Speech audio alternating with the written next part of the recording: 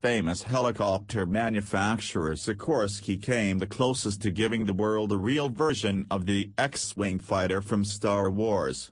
In the mid-1970s, Sikorsky began playing with experimental helicopter designs, combining new power plants with leading aerodynamics.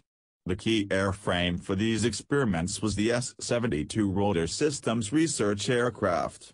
Originally, the S-72 just tested out the possibilities of a mixed airplane, helicopter design, but in the 80s, the government providing funding for the X-Wing modification of the S-72. At first glance, the X-Wing looked like a normal helicopter, albeit one with very thick rotor blades and jet engines strapped to the sides of the fuselage.